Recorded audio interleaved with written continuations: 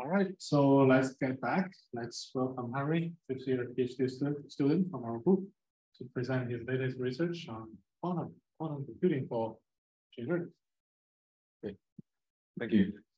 So hello everyone. My name is Harry Wang. So I'm currently a 5th-year PhD at Professor Han's lab. So today we are going to firstly introduce some basics of quantum computing, because before knowing those basic mathematics, you cannot fully understand what is the quantum machine learning trying to do. So in today's lecture, we will have 4 parts. And for first part, we introduce the single qubit state and also the single qubit gates. And then we extend to multiple qubits. And then we introduce even more qubits and gates, which compose a quantum circuit. And finally, we introduce the current noisy intermediate scale quantum era, and then the compilation problem for the current NISQ devices. So, so first of all, we know that recently the quantum computing devices is undergoing a really fast progress. So we have different technologies, and then just several days ago, IBM just released the newest 433 qubits. So actually, the number of qubits is going up exponentially recently, and that's not just for the superconducting, but also for several other technologies such as Newton photonics quantum computers. So the middle one is the Google Sycamore quantum computer, which proved the quantum advantage, and this one is from the trapped ion from the IonQ company. The number of qubits actually recently increased exponentially over time. So that's it's more like a Moore's law in the quantum computing, but the computing power is not just linear to the qubits number, but it's also exponential to the qubit number. So that is a double exponential increase of the computing power. So before getting into the quantum algorithms or the circuits, let's just have a look at what is a quantum bit. So the quantum bit is the basic component of a quantum system. So we call that a quantum bit or a qubit. So to describe the state of this qubits, we need to use a state vector. So just imagine imagine a classical system with a car here. So the car can be in different locations on this horizontal line. And if we want to describe the state of this classical system, what we can do, we can use a variable x here to describe 4 as the location of the car, right?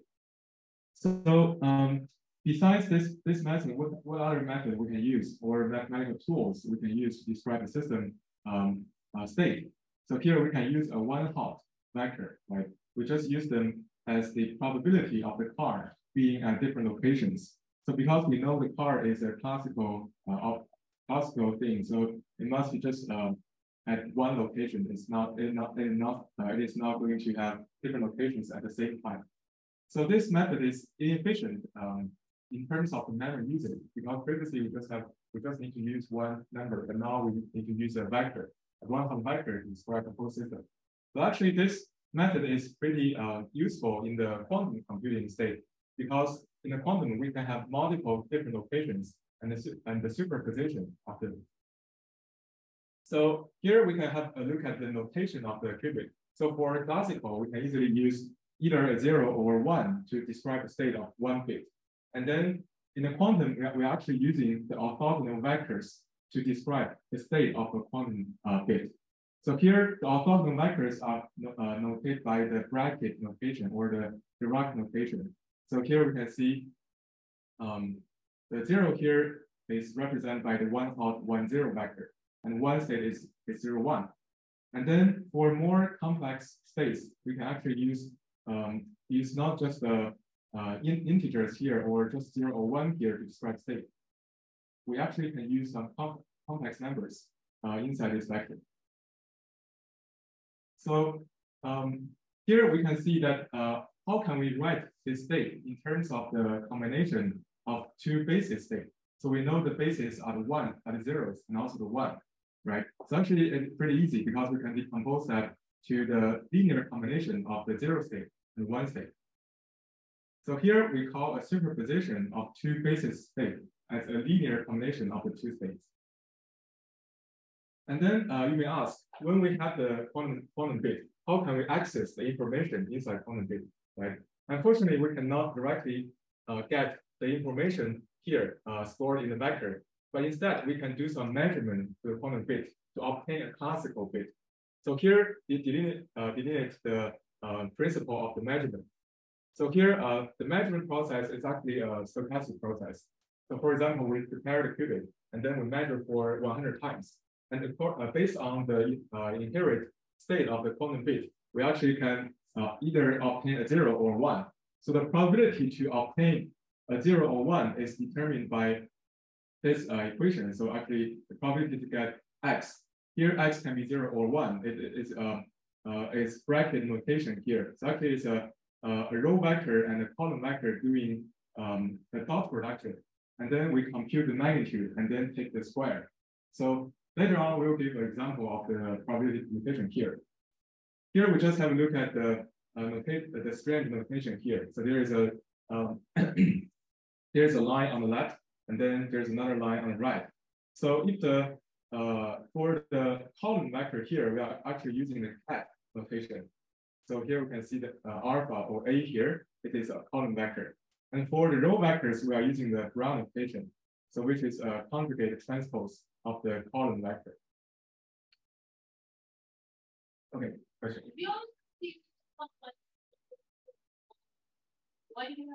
What does it mean you have a yeah, that's a great question. So later on, we'll it's not necessary to use complex numbers to represent. We actually, for single qubit, we can just use real numbers. So we'll later describe how to reduce real numbers.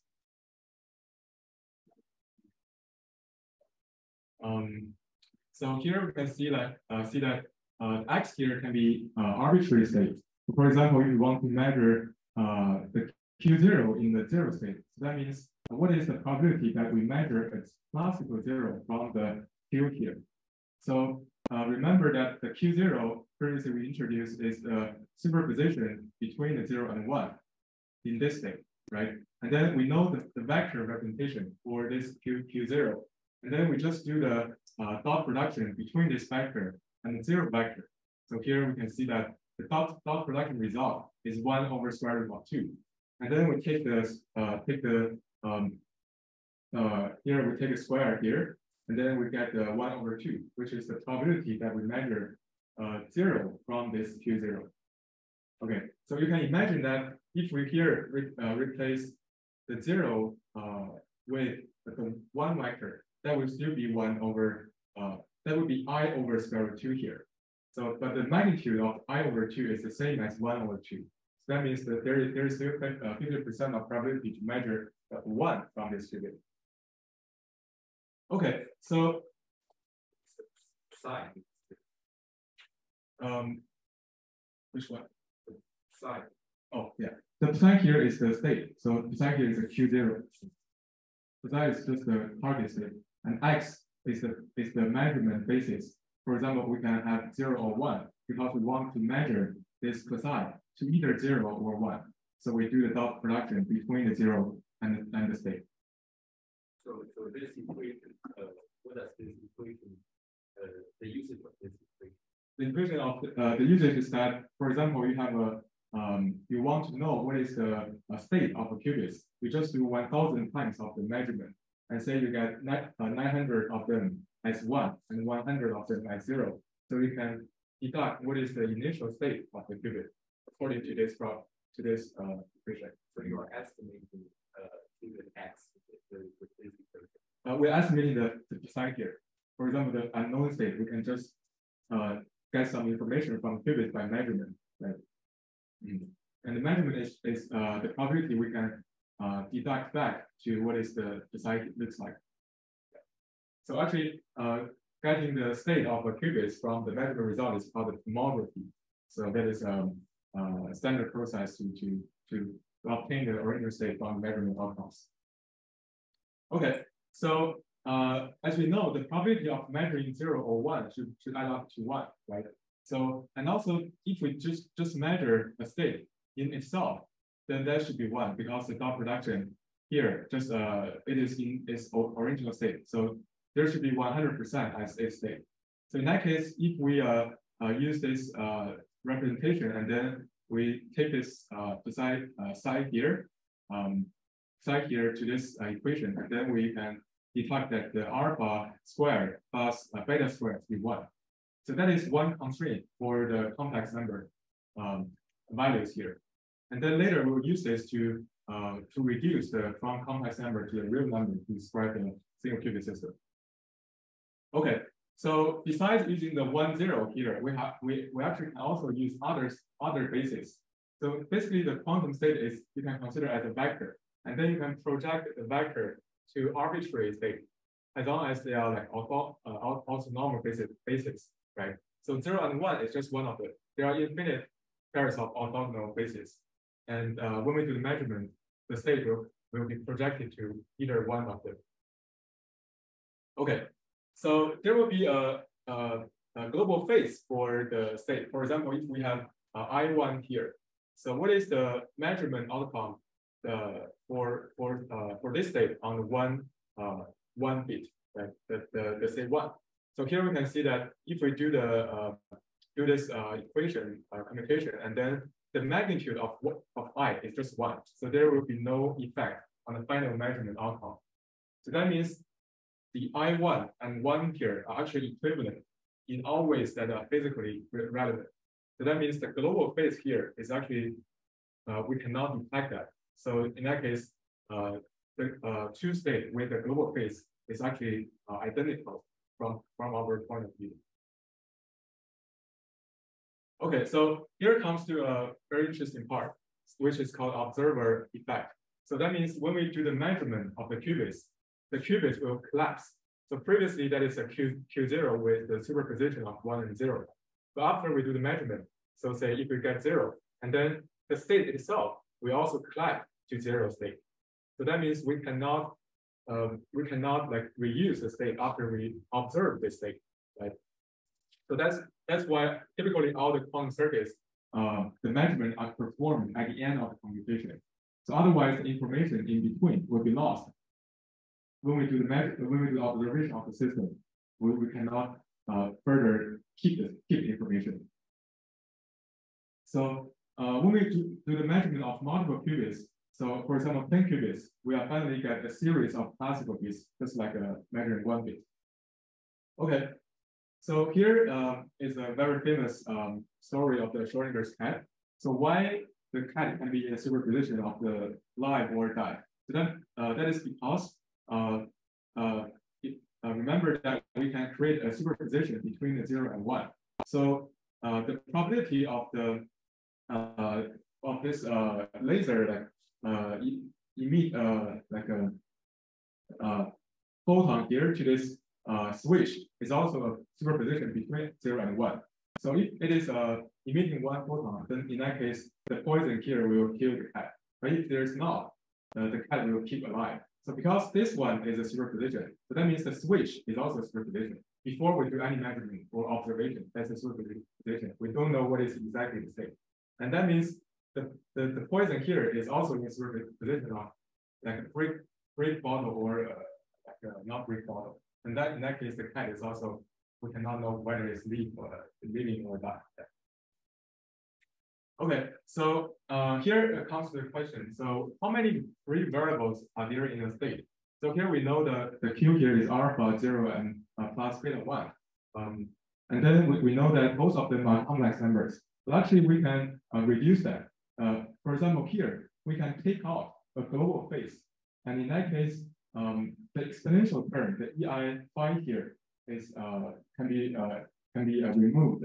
So in that case, there are only 3 variables for the real number here. 3 real number variables here to describe the system, alpha, beta, and phi here. And another thing we just deduct is the alpha squared plus beta squared. That should be 1. So that add up another constraint on the values. So in that case, we can just assume that alpha is cosine theta over 2, and beta is sine theta over 2, because that will satisfy that the sum of the square will be 1, right? And then in that case, we just have 2 free variables, beta and phi. So in that case, as summary, there are only 2 free variables for one state. And here, actually, we can consider the beta and phi as the spherical coordinate of a sphere, which is we call the log sphere. So here we can see the theta is actually the degree between this vector to the z axis, and phi here is the degree between the vector and the x-axis, right? So in that case, we can have like arbitrary state, and then each state will be represented as a unique dot on this log sphere. That is a sphere representation of the previous state.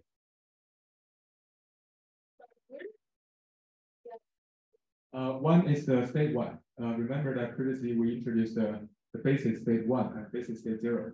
They're actually like two poles of the log sphere. Yeah, here you see like if theta is pi, and then phi here is 0, and then we can get 1, right? Yeah. Great question. Any other questions? Okay. So that is pretty intuitive, but it's not that intuitive when we come to multiple qubits, because it's very difficult to have a sphere for multiple qubits. Okay. So here we have like we introduced the state, and what is interesting is that how can we do some manipulation of the state with some quantum gates? So here one thing we should know is that all of the quantum gates are reversible. So the reversible concept is not that important in a classical computer because the information can be observed or duplicated for many times. So for example, in the CMOS, we have the different gates like the XOR gate that's not reversible, and also like some other gates. If the gates just have one output from two inputs, that's definitely not reversible because we cannot determine what is input from just one output, right? But what is the example of the reversible gate? So here we know the reverter, right? So the NOT gate. So here we have the NOT gate as a reversible gate because it just apply on single qubit. And if the result is 0, we know the previous one is previous input is 1. Right? So here is a question: what is the simplest reversible gate in a classical computation? Yes, exactly. It's identical. So you just do nothing, and it's of course an identity matrix. So it's the simplest reversible gate is just the identity gate. So for all the reversible gates, they can be represented as matrices or the locations around the log sphere we just introduced. So here we can see several very representative gates. So the X gate is actually implementing a reverse operation. So that means, say, if we have the 0 as input, which is represented by the 1, 0 state, and then we apply this X gate to this state, and then we can obtain another vector, which is 0, 1. So we know that 0, 1 represents the 1 state. So that is aligned with our intuition in the classical computation, where we apply a NOT gate with 0, that will give us 1, right? So there are also other gates, there are actually in total 4 like poly gates, the identity function just mentioned, and also the XYZ. So for the Y gates and Z gates, they have this forms. And for they are related to the XYZ. So actually, the gates here will introduce what is the gate, what is the XYZ gate relation to the log sphere update. Yeah, right. So we can see that. Just a quick question: what happens when we apply this Z gate to the 0 state? So remember, Z gate is 1, 0, and 0, minus 1. And then if we do the mesh modification to the 1, 0, that will be the same. The result will not be changed. And if you apply that to the 1 state, that will give a minus 1. So remember, previously we introduced the global phase. So the minus 1 here is actually indistinguishable with the 1 state, right? That means when we apply the Z gates, actually nothing happens. 0 is still 0, 1 is still 1. So that is because the 0 and 1 states are the eigenstates of the Z matrix, right? And then the commutation forms by this 0 and 1 state are actually called the Z basis, which is actually on the log sphere here. We can see the 0 and 1 is the Z basis, right? And then we can see there are also X basis, which is the two poles intersect with the X-axis. This is the plus here, the plus state, and the one in the back behind, like in the back, is the minus state. And then we also have a y basis, perpendicular to both the x and also the z, which is here. So the left one is called the left state, and the right one is the right state. That's how this the basis is correlated to the gloss here. Yeah, question.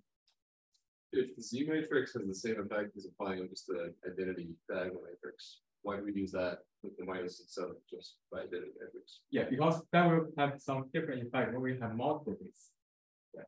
Just for a single one, that's the same. But for multiple ones, that will create a relative phase between different fields. Then that matters. Yeah.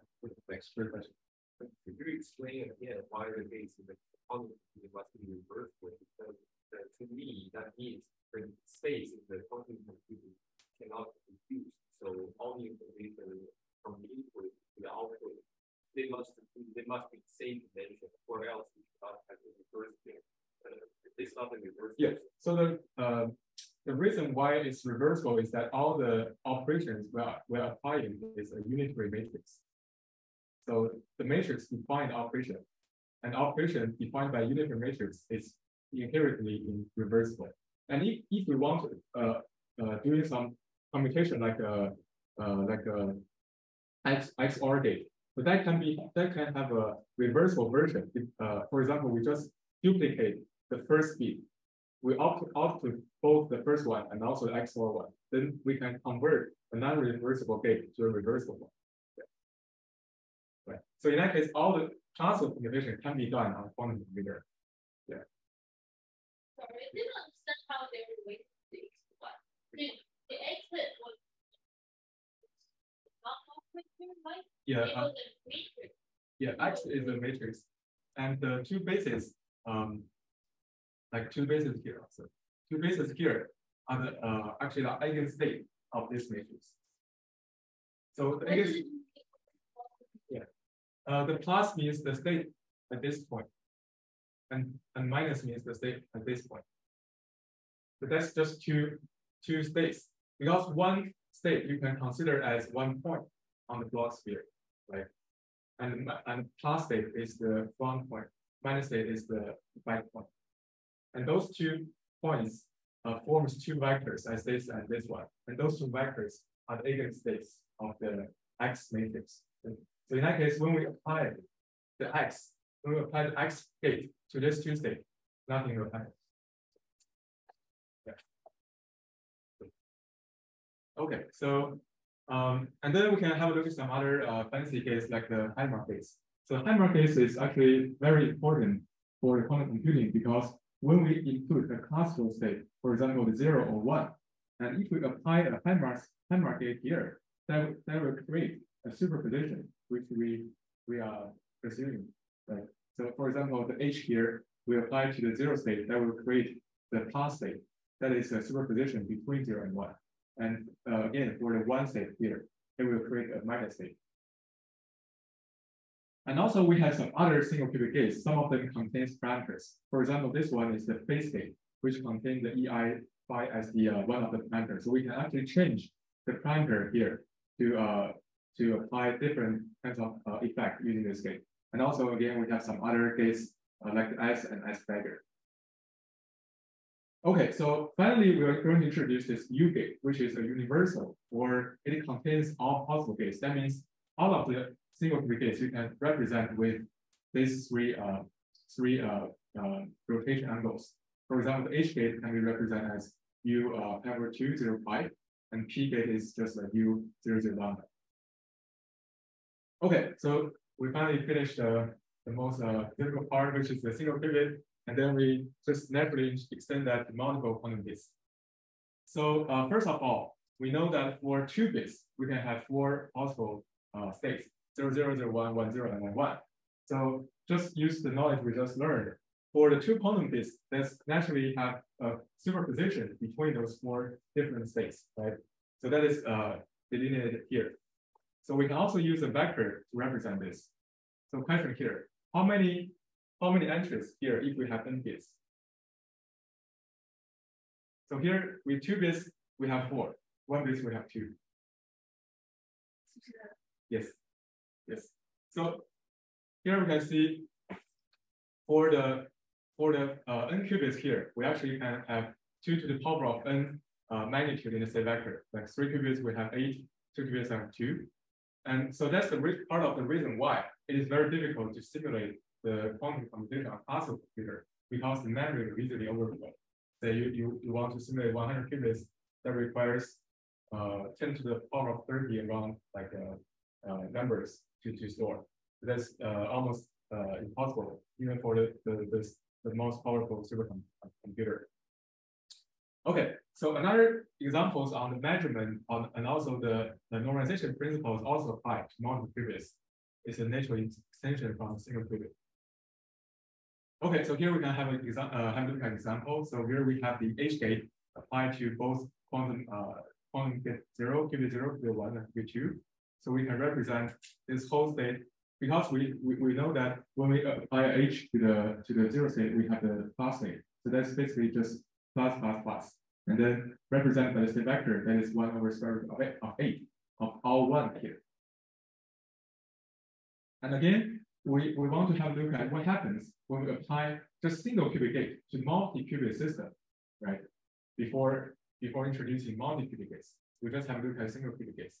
So this is a reminder of the previous like X gate, and then when we have a separate gate on 2 qubits. So for example, the X on the Q1 and the H on the Q0. So that is simply a Kronecker product between the matrix of those two matrices. Here we can compute the joint matrix of those 2 gates, or we can simply just write that as 0H H0, which is a clear form. And again, if we are doing this X gate on Q1 and nothing on the Q0, so that is actually a Kronecker between X and the identity gate, right? And then we know that the overall matrix representation of this gate is this 4x4 matrix. Okay, so here it comes to the maybe most important 2 qubit gates or multi-qubit gates in the field of quantum computing, which is called C0 gate. So C0 is essentially contains 2 parts. One is a control qubit, another is a target qubit. So Q0 here is a control qubit and Q1 is target. So if the Q0 is 0, then nothing happens on the Q1. But if the Q0 is 1, we apply a NOT gate on the Q1. So that's how we consider this as this is the truth table for this gate. And here, if we represent as the matrix representation, we can see column-wise, that's the output 0, 0, 0, 1, 1, 0, 1, 1. And row-wise, that's input from 0, 0 to 1, 1. So we can see the 1 here. That means when we input 1, 1, the output will be 1, 0. Okay, so the C0, when we consider the state vectors, actually it is performing a swap of the 1, 1 state and 0, 1 state here. So here we can see 0, 1 and 1, 1 here. But after C0 is actually the value in these 2 locations will be swapped. Okay, so here comes to a very interesting part of the one of the 2 most interesting part in the quantum. One is the superposition we just introduced previously. Another is called entanglement. So how we can create an entanglement between 2 qubits, right? So here is how. Firstly, we apply a H gate on the Q0, which will convert this whole system to the 0 plus state, which can be represented as the 0, 0 plus 0, 1, right? And then we can apply this C0 gate we just introduced to this system. And what happens to that? We can see that the 1 for this state, for the 0 part of the plus, that will not change. But for the 1 part of the plus, that will also reverse the first 0. Right. So that means the resulting state is an entanglement or superposition between 0, 0 and 1, 1. So the interesting part of this is that, say, we do the measurement of Q0, and then we get a classical 0. So what happens to quantum qubit 1? Because all the probabilities are in either both 0 or both 1, right? So in that case, when we do the measurement of Q1, we also obtain the same result of the Q0. So that is, here we can see some simulation result. So all of the measurement outcomes probability will be in the both 0 or both 1 here. So that creates the spooky action at a distance. That means even we separate those two qubits light years away, even two ends of the universe, and then we do the measurement of one qubit. So that will immediately have effect on another qubit, because the result of the measurement must be the same, right? So that means here, so if we separate them to very far away, and then we do the measurement of one of them, and then the state of two qubits must be the same. However, you may ask whether we can use that to do some communication, to send one bit information. Unfortunately, that's not possible because of the non-communication theorem. So here we can see, because of the measurement result is totally random, so we don't know ahead of time what will be 0 or 1. So in that case, we cannot make some plan ahead, or we cannot let another side know what is the information I want to convey. So first of all, the result is random, and also like the measurement statistics of one bit is not affected by another one. It's not affected the operation on another one. So that means we cannot share any information across this entanglement qubit. A little bit disappointing, right? But for the computation, we still use this entanglement heavily. Yeah. So another thing is called phase feedback. So because of the time, I would skip this phenomenon here. So here we introduce some more commonly used multi-qubit gates. For example, the CZ gates, that is just a controlled C between those two qubits, which is equivalent to the Hadamard gates and then C0 and Hadamard. And also we can apply this swap gate between the Q0 and Q1. So that is equivalent to 3 C0. So the swap, according to this the name, is just doing the switch of the information between the two qubits. So after the swap, the information on Q1 will be on Q0, and the previous information Q0 will be on Q1. So that's why it's called a swap. And again, we also have some parameterized multi-qubit gates. For example, here, the controller rotation X contains the data here. So the parameterized gates are actually pretty important for different kinds of applications, including quantum learning, because if we want the model to have some learning capacity, we need to have some tunable parameters or tunable settings in the model. So the parameterized gates provide the freedom that we can change the system setting. Right. Okay, here we come to second degree, which is quantum circuit. So now we know the basis of the bits, and also we know the gates. So we can just make them together, which is like construct a quantum circuit. So here we can see that first of all, for some of algorithms, we have the initialization or the reset of the initial qubits. For example, we can initialize to the 0 state or some other state. And then we apply some quantum gates, like the Hadamard gates, C0 gates, or any other gates you want to apply. And finally, we do the measurement. So the measurement process is stochastic. So we need to prepare this state, the circuit, for multiple times, and then measure multiple times to get a meaningful distribution. And then even after the measurement, so for example, we do the measurement, and then we have this two lines, typically two lines as a combination means the classical information, and one line means the quantum information. And then we can use this classical information to apply a NOT gate. So that means when we do the measurement and the measurement outcome is 1, we apply a X. If not, we don't apply this X. Okay, so we can have a look at the simple adder circuit, which is doing the adder using the quantum circuit. So the basic component is a C0 gate. So for example, if we do an X gate on the Q0, and then we do a C0 gate, so we construct the truth table. So we can see that the measurement outcome on Q1 here is actually, so if 2, 0 here, the output is 0. 0, 1 is 1, 1, 0 is 1. If 2 are 1, then here the Q1 is still 0. So that is implementing an XOR of the two inputs, right? So, and then because we don't want to measure the Q1 information. So here we just extend the circuit with another quantum bit. So here, so basically we just doing the 2x here, and then we have the C0 between Q0 and Q2, and Q1 and Q2, and then we do the measurement. So for example, if we want to have, we can have a computation here, maybe Q1 here, 1, 1, and then after x is 0, 0, and then the result will be 0. If there's 0, 1 here, and then the result will be 1. Right? If both of them are 0, and we have 2 xk, so the result will be still 1.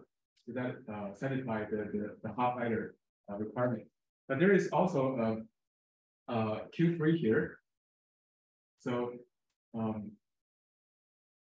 we actually can compute the carry bit using the Q3. So here actually, if both of them, if one of them is 1, and then the result should be 1. So if both of them is 0, the result should be 0. So if we use this control not, so the result will be satisfy the correctness for a carry bit. So this is just an example for the adder circuit. So here I will use like 2 minutes to introduce one algorithm, which tells why we have this parallelism. So imagine we have a black box that computes a function map from a single bit to another single bit. So the computation is just a input 1 and then output input 0 output. So but the computation is very complicated, which takes 1 day. So how can we know fx? We need to do 2 times of the execution. That takes 2 days, right? And then, so assume we only need to know whether fx is constant or balanced. That means when it's applied to 0 or 1, whether the result is the same. So again, we need to run 2 days to do the determination. But with a quantum circuit, we actually can build a circuit which computes the fx using a quantum machine. And then the intuition is that the UF is the function to compute that. So when we do the computation, we can input the superposition between the 0 and 1. So for the second qubits, we can include this one, and for the first qubit, we can include this class state, and then we omit the computation here. But the final result is that here we can see if f0 and f1 are both 1 or both 0, that means constant. We can immediately measure this as the plus state, or if that is balanced, we can measure them as a minus state. That means we only need to run for 1 day using the quantum machine to get the answer for this question. Okay, so I think that's the last section is the next error, but basically it is telling that the current device is very noisy and the size is not large enough. So we have to develop some of the algorithm and hardware co-design methodologies to improve the power of the current devices. So due to time limit, I will omit the qubit mapping process. So as a recap, today we introduced the single qubit states and gates, multi-qubit state and gates, and also combine together as the quantum circuit and how to run the quantum circuit and do the compilation on this device. The next lecture we introduce the quantum machinery. So thank you very much for listening.